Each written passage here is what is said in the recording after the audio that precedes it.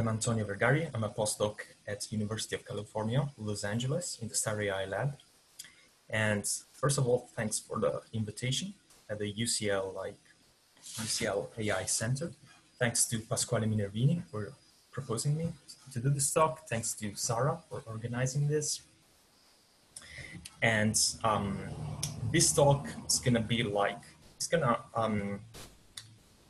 start from this iClear paper we got this year. And this is like a joint work with Partha, Mehdi, Bernard, and Michael. So this is like skeptical inquiry of variational autoencoders.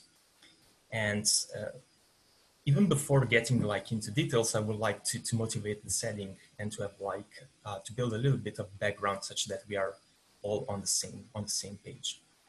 So as usual in machine learning, we start with a bunch of samples. They might be images or some rows in your data set, and we do assume them to be to have been like independently drawn from the same distribution. And this distribution is like this P star. And if we had access to this P star, we could solve potentially all tasks in machine learning. This is like the holy grail of machine learning, but we generally do not have access to this P star. We just have like these samples drawn from P stars, IID drawn from P stars. So the aim of the learning phase is to learn an estimator, P theta, that it's going to approximate our P star. We want to approximate that such that later on at inference time, we are able to perform inference. So for instance, to draw new samples from this estimator, this P theta, or maybe try to compute or even approximately compute some queries from this estimator. So in the paradigm of generative modeling, which is like quite popular nowadays and goes under the name of deep generative modeling, because we are using like neural nets to model like this estimator, this P theta, we really are interested in collecting like samples from this estimator. This estimator is going to act as a sort of like simulator. That's like the meaning of like this generative model. Once we have that, we can draw these samples, and once we have the samples, we can like maybe use them for downstream tasks like enhance a classifier or perform like approximate form of inference. So this deep generative modeling paradigm is quite popular and has been popularized by models like generative adversarial networks, for instance. But in this talk, I'm gonna focus on the alternative like family of models, which is like the antagonist of GANs. And this is like variational autoencoders or VAEs. So variational autoencoders are very popular on generative modeling, for generative modeling, even though they might be used also for other kinds of tasks like density estimation. It is trying to use like this estimator to capture the density of the model and try to answer like probabilistic queries out of that, or disentanglement. That is like trying to learn a latent space, a latent representation of your original data, such that the factors are somehow like independent and you can manipulate them and control them independently. And in this talk, I'm going to focus, at least for the very first part, on generative modeling per se. So generative modeling for VAEs has been like extensively researched. And there are lots of like, there is a huge body of literature about this. In this talk, by first focusing on like generative modeling, I would like to claim that many of the ingredients of VAEs can be like removed from this architecture. And we can have like a simplified model, which turns out to be like a deterministic autoencoder, a simple autoencoder, plus some regularization of some kind. And I'm going to claim that if we focus just on generative modeling, the simpler alternative, which essentially reduces to some architecture that has been also studied, but let's say 10 years ago, in the focus under the lens of just like deterministic autoencoding, can prove to be like equivalently good or even better when it comes to generative modeling, which means like getting like equivalently good or better samples or equivalently good or even smoother latent spaces. So this might sound a little bit like, it might sound like a huge claim. So in essence, I'm saying like that some models, maybe from 10 years ago, can still be useful nowadays for a very popular paradigm in machine learning. So I've learned from Twitter that I'm going to be fine if I just say that this is like a controversial opinion, and I put a sort of like a hashtag. So I'm not gonna have like any kind of like drawbacks. What I really want to do is like to engage like in a discussion about like what are like the model and the design rules we apply nowadays in research in machine learning. And I'm gonna claim like we can have like, we can find great value, try to revisit like old ideas, and also try to simplify very sophisticated and complicated ideas. Try to see like what's the core, what's really important behind the models we are using nowadays. So feel free to interrupt me at any time here on Zoom to ask questions, or also feel free like to ask questions afterwards, even when the recording has stopped. All right, so let's begin. So I'm gonna try to show you what VAEs are. I'm gonna give like this step-by-step or block-by-block introduction. So variational autoencoder comprises, in essence, 3 modules. So the first one is like the encoder. The objective of the encoder is like to take like some input sample, let's say it's one of your images, and then to map that to a distribution, this Q phi, also called the posterior distribution. So in essence, we are mapping like one point in the input space to a distribution in this latent space, which is Z.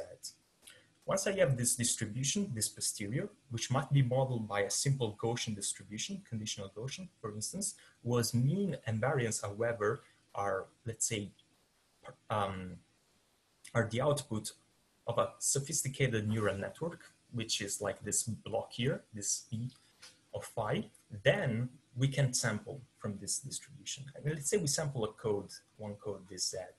Then we can use this code to feed the second module in our architecture, which is called the decoder, here indicated as D of theta.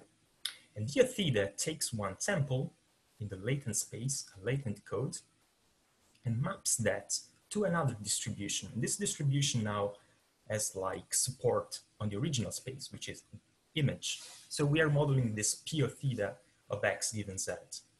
So we can sample from this distribution, which again can be another Gaussian, whose mean and variance or covariance can be like modeled by another neural net.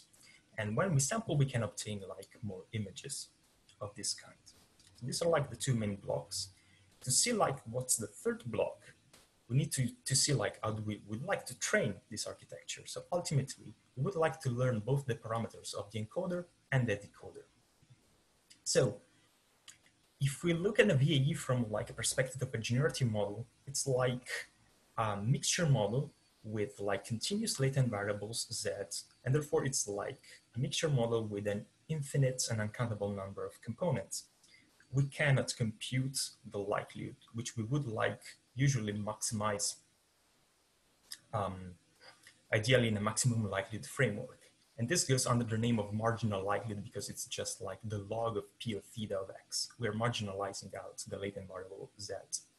What we can do is, however, trying to maximize a lower bound for this. And this is like the evidence lower bound, or elbow in short. So this is like the elbow depicted at the bottom here, and it comprises like 2 terms. The first term goes under the name of like reconstruction error sometimes, and we're going to see why this terminology is like correctly taken from like the classical autoencoder nomenclature. And this reconstruction term essentially tells like an expectation. If we draw many samples from these Zs, we would like to maximize this log P of X given Z. And the other term is like the KL term, the Kullback-Leibler divergence between like our posterior Q of phi and another object, which is called the prior. So this prior, in essence, dictates what's the structure in the latent space. It's usually taken to be like a very simple distribution, let's say just like a standard Gaussian, such that we can sample from that. We want to sample from this because we want to use like a VAE as a generative model. In a couple of slides, I'm going to show you how to do this. But in essence, think about this KL term so far for now as a sort of a regularizer. When you want to every posterior associated to every input sample X going through one encoder to conform to this space. You want to put some structure in the space. You want the space to be also compact in a sense. So training VAEs amounts of like optimizing the elbow, as I said, and it has like it is theoretically baked from several perspectives. However, there are many works recently that are showing like one issue or another into this process. So it seems like there is lots of effort trying to also fix a little bit of like the theory when the theory detaches from the practice. Because in practice, many of the things that we expect like to see, like having like good, a well-behaved optimization, or trying like to have a latent codes that are quite informative, do not always happen in practice. So there is a bunch of literature that tries to, that highlights these issues and tries to correct these issues. We're building over this, like, building upon this rich literature. And I'm gonna talk about 2 points in particular in this talk, 2 issues that are gonna like inspire us to look into more depth. So the first one is trying to balance like the reconstruction quality and the compression effects of the over the latent spaces. So back to the elbow and back to the way we train VAEs. So if we look at the first term, which is like the reconstruction term, we can see like that we have an expectation there. We would like to take multiple samples of Z and feed that to the decoder to have a good approximation for that expectation, which means essentially doing like a good like Monte Carlo estimate of that pesky integral there. However, this would require that in the training routine we have for VAEs, that at every step, for every input sample, we should draw many Zs and we should like compute that term. This can in practice hinder like the training procedure.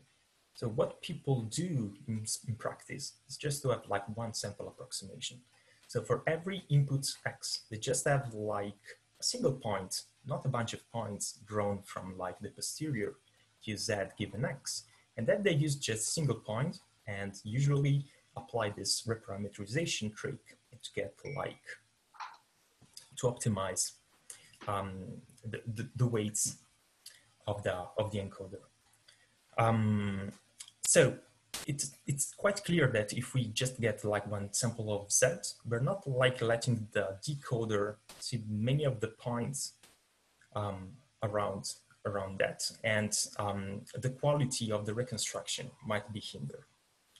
At the same time, there is like a tension in the elbow for VAEs, and this tension basically says that we have to be very careful when we try to balance like the reconstruction with the KL, which tells us in essence how well, how homogeneous and how well structured, how simple the latent space should be. So what people do in practice is like to put a coefficient in front of this KL term, sometimes called beta, and this like names like the beta VAE model out of this, and annealing this beta, or just like figuring out sensible values for these beta coefficients, is like key into optimizing this model's work, because sometimes one term might overrule the other during optimization. So if the KL term overrules, then we can have like quite blurry samples, for instance, if our samples have images. So there is like this tension here, and in practice, you really need to tweak your hyperparameters, because like you're dealing with stochastic encoders and decoders, even if in practice, as we started to see for the encoder, we are taking just one sample and not considering the full distribution for each iteration. So this is like the first issue. We're gonna see like later if we can do something from here. But before talking about the second issue, which is like the mismatch between the prior and the aggregate posterior, I would like to recap how do we sample from VAEs? How do we use VAEs as generative models? So remember, we have this object here, which is our prior, our PZ, which can be like an isotropic Gaussian over the latent spaces. So we can definitely and easily draw samples from that. Let's say we draw some samples from this like isotropic Gaussian. Then we just feed these samples through the decoder and we obtain like a new distribution. Then we can sample from this distribution to obtain like objects. And this is like the generative model inside the VAE. So what's the issue in here? Well, think about this. During training, we have like forced the encoder and the decoder to look at each other, right? So for each sample X, we produced like a posterior distribution Q of Z given X, which is like this blue blob that I'm trying to overlapping to the prior. Then for another sample, we're gonna get like another distribution. The encoder is stochastic indeed. And we're gonna map to another blob there, so on and so forth. So ideally, what we call the aggregated posterior, which should be like a sort of like Q of Z after we marginalize out all the X's, should match our prior, right? If this happens, everything is fine. We can sample from PZ and we're gonna sample from all the points that D has observed during training. However, in practice, this is never the case. You can try to train like a VAE after you have carefully balanced like reconstruction and the KL term. And you might find by visualizing like some embedding, your embedding spaces, maybe by some projection, that the points maybe in your training or even test data are getting mapped by the encoder to some regions of the latent space. And overall, these regions aggregated together are not really matching like your prior. This is called the prior aggregate posterior mismatch, and that's been observed several times in the literature. So how do people deal with this? So essentially, they're gonna add like a couple new terms into like your objective that you are like optimizing in your elbow, and these are trying to say that maybe what you want is not a KL between like the posterior and of a single sample and the prior. Maybe you want like KL between the aggregate posterior and the prior. So you're trying to optimize for this, right? But even after adding these terms, you can have like a mismatch because you're adding new term in your objective, and then you have to balance three terms, for instance. To see why this mismatch between the aggregate posterior and the prior is not the best, try to consider this. Suppose that at inference time, we want to use the VAE as a generative model. And we sample some codes from the prior, from our isotropic Gaussian. But we are getting like some points in the space that have never been seen by the decoder so far. What's the result? The result is like that the outputs decoded by the decoder can be arbitrarily bad somehow. So we really would like to avoid this. So these are like the two issues I've described so far. So I think stochasticity somehow implies that optimization gets harder, and we have to be very careful in balancing like the different terms of our elbow. At the same time, we still have like this mismatch of like the ideal structure of the latent space, this fixed a priori prior distribution, and the true aggregated like distribution that we get in the latent space, this aggregated posterior. So can we do better? Can we try to solve these two issues? And the answer is that partially or unconsciously, maybe, at least the first issue has been dealt with by people. And this is the interesting part. And this also like highlights how like theory and practice somehow like take different routes sometimes. So there is some feedback. I can hear my voice. No, seems fine so far. Okay, sorry. So back to our architecture for a standard VAE and its standard loss below. That's the loss of the VAE. I just like inverted the signs just because we want to write it as a loss. We want to minimize it. Okay, so we have this like two stochastic encoder and decoder pairs. What if we make that deterministic? they're not mapping points to distributions, they're just mapping points to points. So one point X gets mapped by the encoder to a single point, a single latent code in the latent space, and a single latent code in the latent space gets mapped by the decoder, a single point in the input space back again. So what happens if we try to do this? Well, for sure, the reconstruction term now really reduces to the usual reconstruction, which can be like mean root square error, for instance, mean squared error, sorry, for normal autoencoders, like in this case, or it could be like cross entropy if our inputs are like discrete. And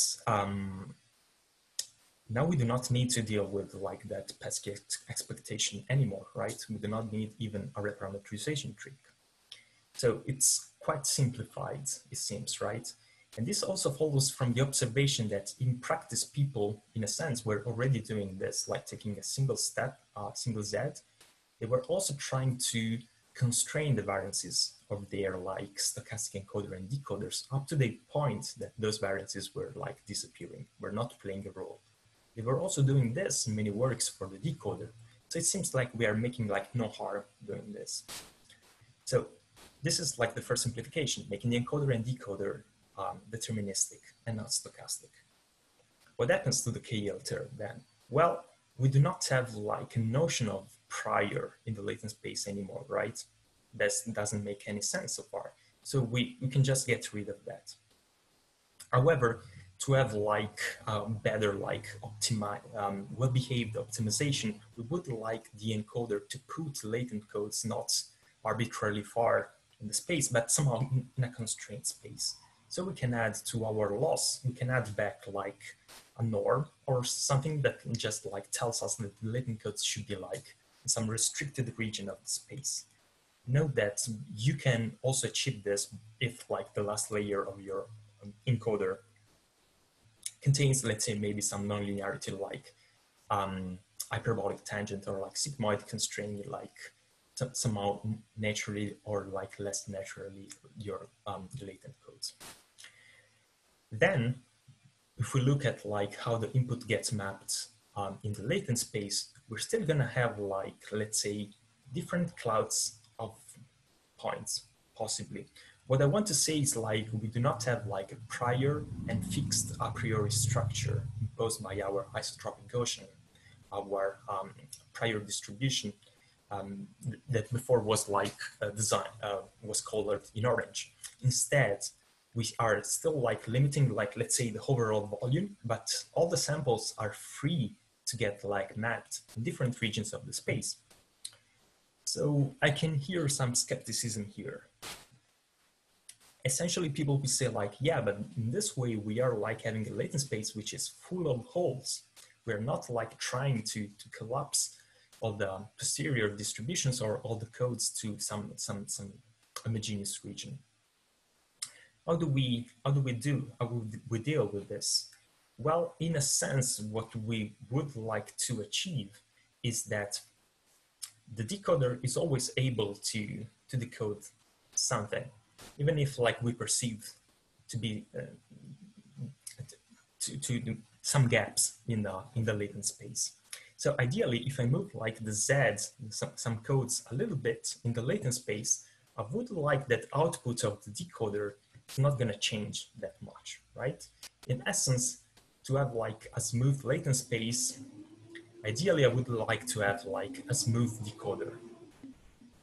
So how to achieve this? Well, in practice, we can just add another like term, which acts as yet another regularizer, but this time it's a regularizer over like the decoder to make it smooth.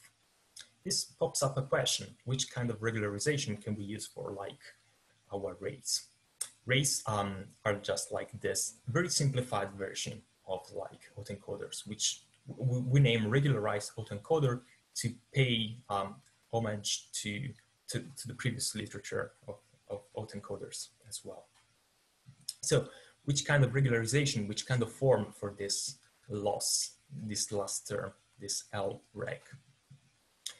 So if you think about like that criteria, that desiderata that we would have like the decoder to be smooth, ideally we would like to place some penalty over the gradients of the decoder.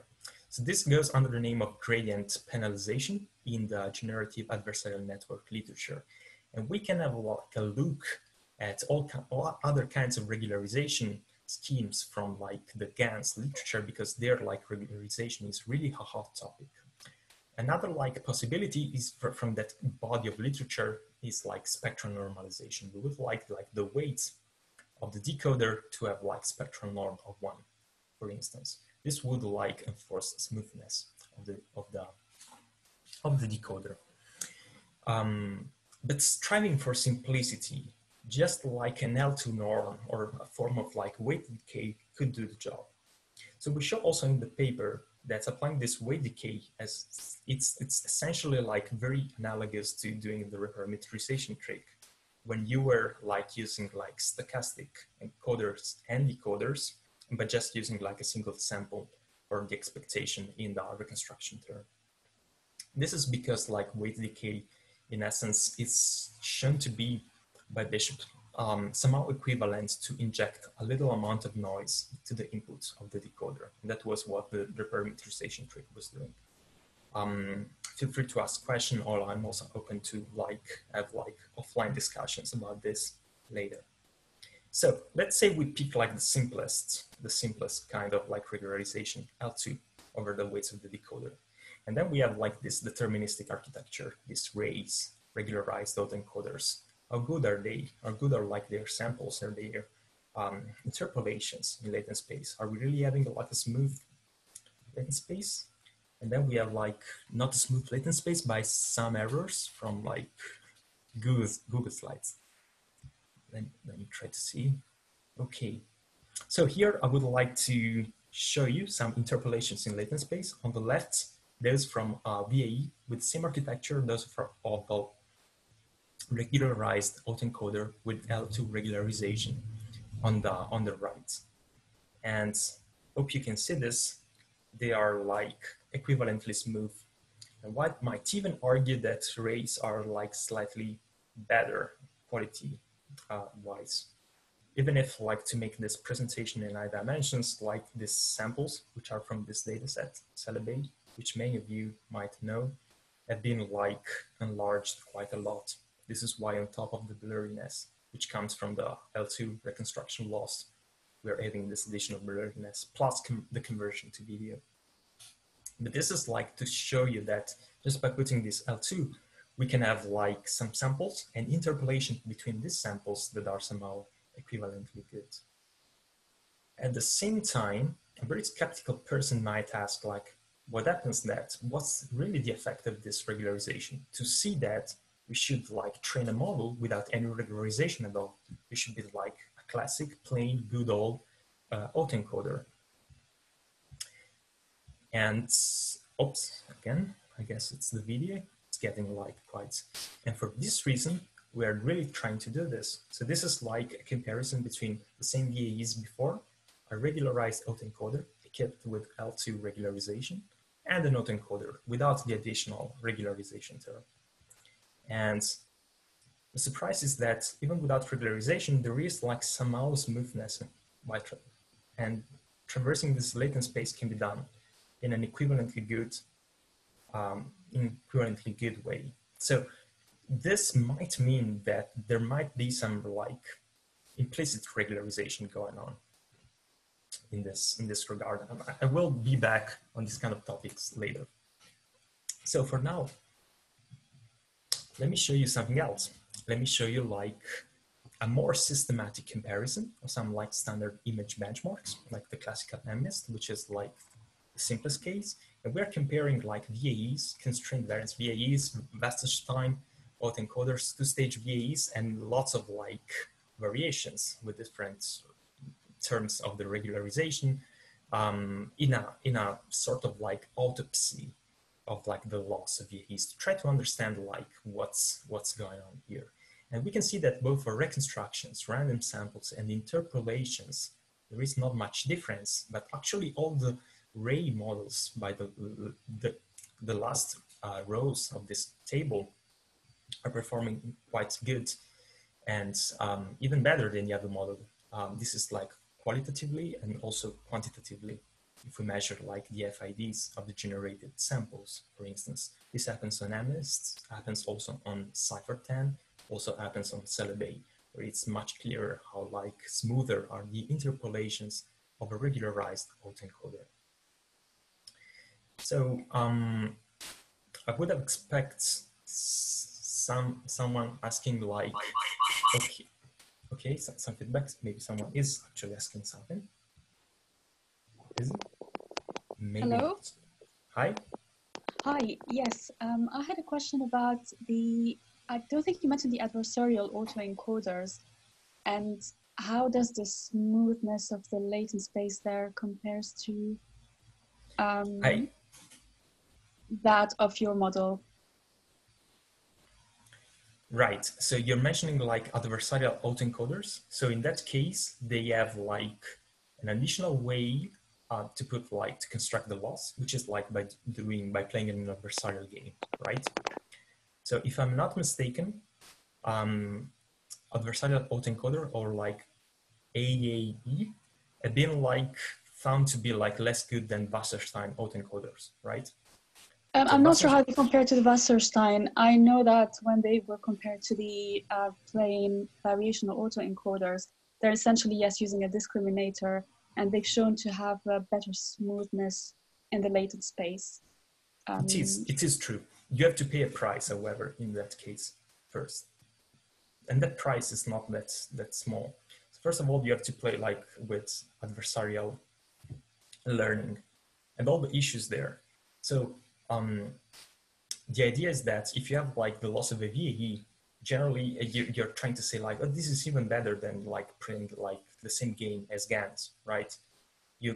It's better to have like just a min optimization than a min-max optimization. You have also kind of issues like for the min-max there. And in this case, we are even simplifying like the optimization problem over VAE.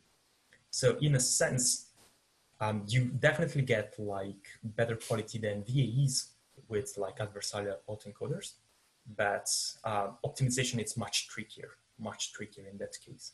Then I can tell you that I might be wrong, but I think like it was in the paper of the Wasserstein autoencoder that they showed that they were better than adversarial autoencoders. Okay. Does it make a sense? So Wasserstein autoencoder is yet another simplification in this direction.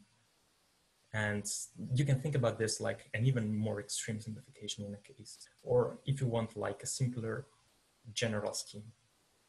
Okay. Does this answer your question somehow?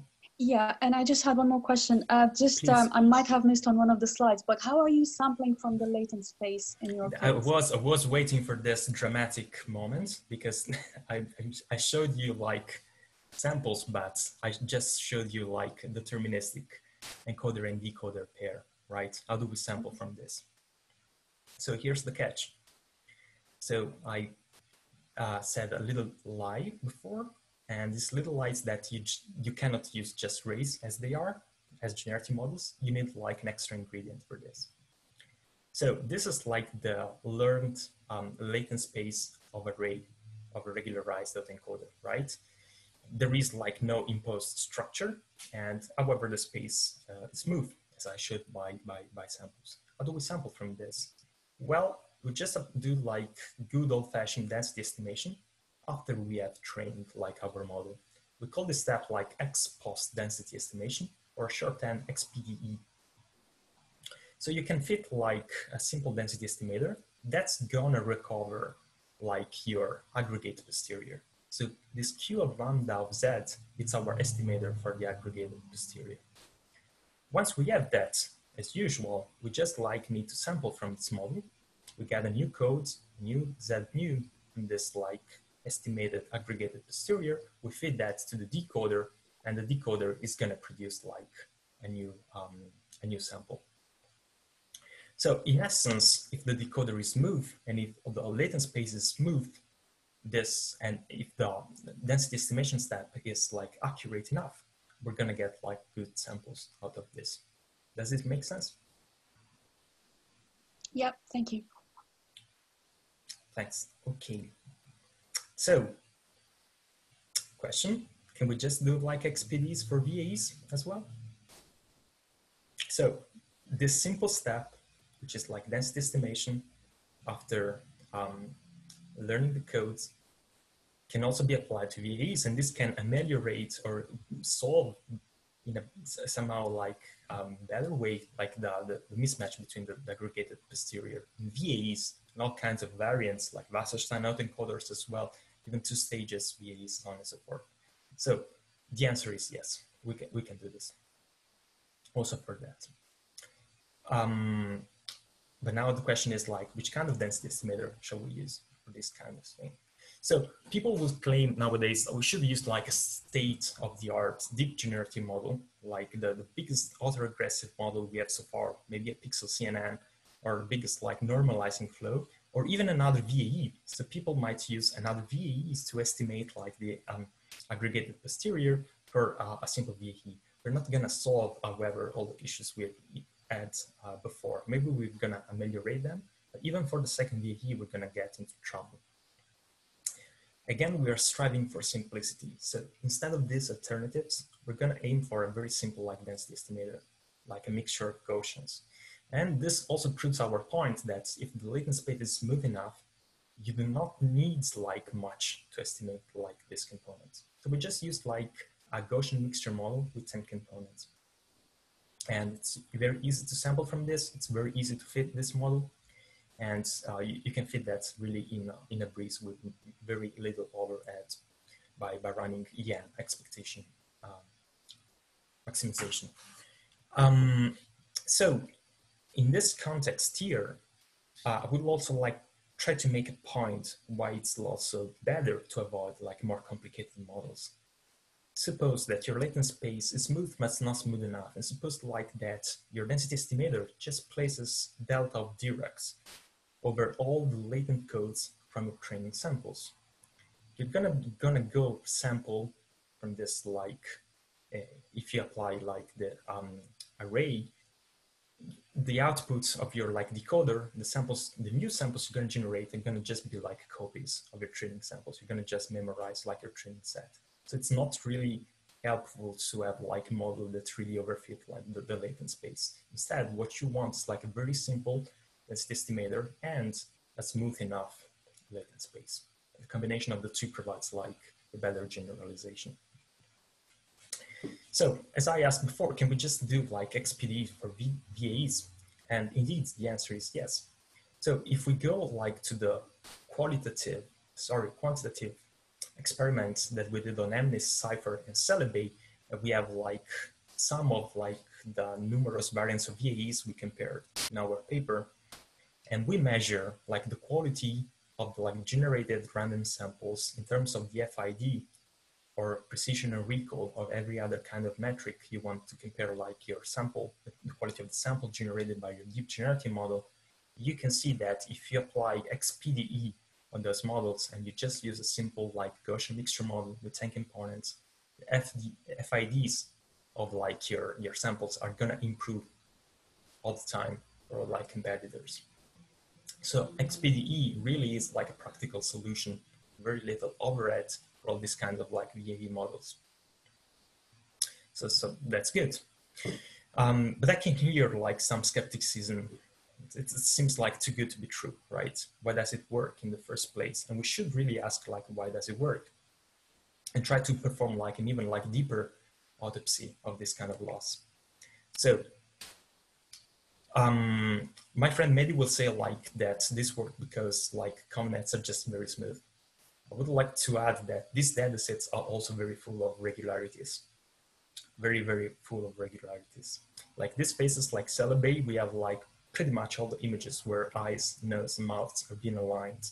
And this provides like lots of structure to be captured by these autoencoders. So one can say like these are somehow easy data sets.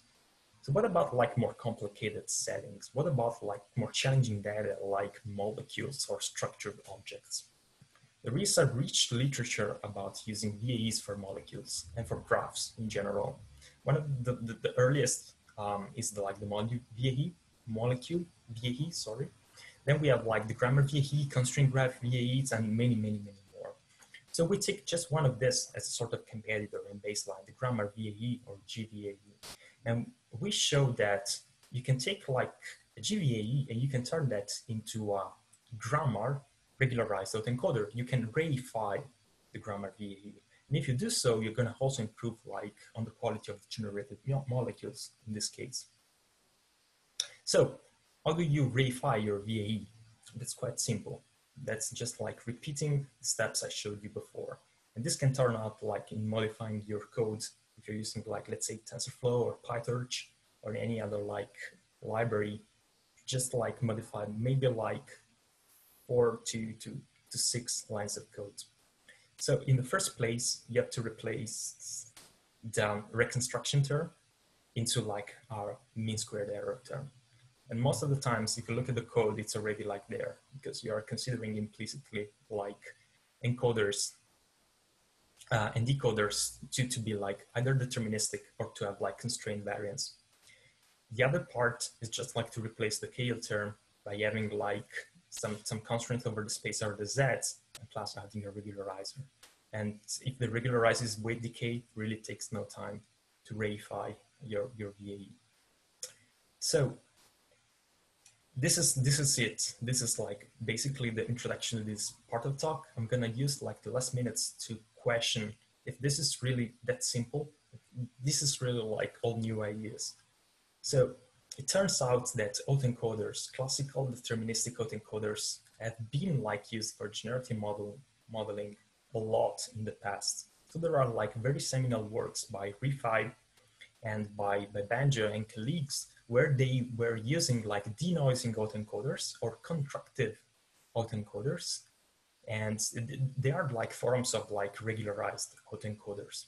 The way they were used for generative modeling, however, was not by performing ex post density estimation on the latent codes, by devising some very clever Markov chain Monte Carlo schemes to sample from there. So they were using the corruption process between like the encoder and the decoder to build like a Markov chain and then sample out of that. This more sophisticated idea, however, like has some limitations. Like MCMC struggles in high-dimensional spaces, which the latent codes can still be. And more importantly, like have issues like converging. So XPD can be like a simpler alternative, a much simpler alternative with this regard. There also have been like different flavors of XPDE, ex post density estimation. One of this is like this two-stage VAE. Sorry, for instance. So the two-stage VAE builds first a VAE and then tries to learn a second VAE to estimate better the aggregate posterior. As I mentioned before, this really is like reusing and refacing all the training and sampling issues. You might have the VAE in the first stage on the second stage. And we tried that in our experiments and it also like it's quite tricky to optimize. The other case is like using really one of the state-of-the-art autoregressive model like a pixel CNN on a latent space that now it's discretized, if you want, quantized, taken from like a code book of like discrete latent variables. And this is like the popular VQ-VAE invariants like VQ-VAE2 model. And it's quite remarkable that VQ-VAEs are not variational, are not stochastic, and they're not VAEs, despite the name. But in the literature, we are like embrace them as VAEs. And these were like the best VAEs so far. Let's say up to 2 weeks ago, when another like VAE model, a hierarchical VAE model came out. And the fun fact is that VQ VAEs are just like deterministic VAEs. And they share the same limitation of race. I'm going to talk about them in a minute. So up to this point, really seems we gained a lot, like in simplicity, easiness of training, like quality of samples, and like smoothness in the latent space. So we must have lost something, right? There must be a trade-off. Where's the catch? So if you remember, I told you at the beginning that variational autoencoders are not only used as generative models, even if like the 95% of like the works use them to generate samples. They can be used still as like density estimators or even for disentanglement. Can we also use RAEs for density estimation and disentanglement? That's the question. And the answer is that maybe yes, maybe not. There are some works that are really like very recent and they are trying to push like RAEs for these other two possible tasks. why is this like difficult? So for density estimation, RAEs do not have like an elbow anymore. We do not have like an explicit likelihood model. It's implicit because we just have a likelihood over the latent space, but then the decoder is deterministic. This is like essentially like the generator of a GAN, right? So RAEs, but also like VAEs are just like GANs. They are implicit likelihood models. So we cannot have like a lower bound for the marginal log likelihood. However, some very recent works, which are quite impressive by some people at Google, at the New York University, trying to recover what seems like to be an elbow by trying to interpret like the decoder as a sort of like, it's definitely not a bijection, can be like an injective transformation. So you can have like locally a sort of a flow, and by having this flow and by making some geometric assumption of the manifold of your latent spaces, you can recover some form of elbow of lower bound. This is like very recent and super interesting direction. You can go there. Much is still to be discovered and investigated in this sense. For what's like a disentanglement, I cannot say really much. I'm not an expert in disentanglement myself, and I struggle sometimes to really disentangle all the definitions of disentanglement. No joke, no real joke here. But there are like very recent works also in this like direction, where people try to add to the loss of a regularized autoencoder the very same terms they were adding to the previous losses of VAE, like having like a total correlation penalization term, for instance. Try to have like the single dimensions of the latent code to be like independent, or mostly independent one from another, to try to achieve like this entanglement. So I think like I reached like, I used mostly all my time, we still have a couple time, I'm reaching like conclusions. So to conclude, to recap what I showed you here, let me just use another cartoon, another metaphor. So I know lots of people, lots of friends who need for a phone, and they use these AI phones, and they have like, they are very good for like, they have super nice phone capabilities. They have very good like connectivity and the ability to send messages. You can talk, and the audio is very nice. Moreover, they can also be offer you nice additional capabilities, like the full integration with the AI ecosystem. You have AI clouds, you can use them with your AI watch, so on and so forth. Plus they have astonishing like cameras, and you can shoot videos in 4K, super high definitions, and things like that. So many of my friends need a phone, they just go on the market and they get an AI phones because everyone uses like an AI phone. But most of the time, you just need to do the phone for its like audio capabilities. You just need to make calls, and would like the calls to be like as sharp as like possible, and just want like to send messages. So maybe they don't really need an AI phone, they really like a regular phone. It's gonna provide like a much simpler experience for phone capabilities. Is it true that, however, it's not integrated with an AI cloud and 4K videos? It's like out of its scope. So I would like, with this intuition pump, even if put at the end, just like prompt the fact that we can strive for simplicity and get back like a couple years and get to simpler models that got like a little bit out of the radar, off the radar for the current research. And they're going to provide something useful, quite useful, I would say.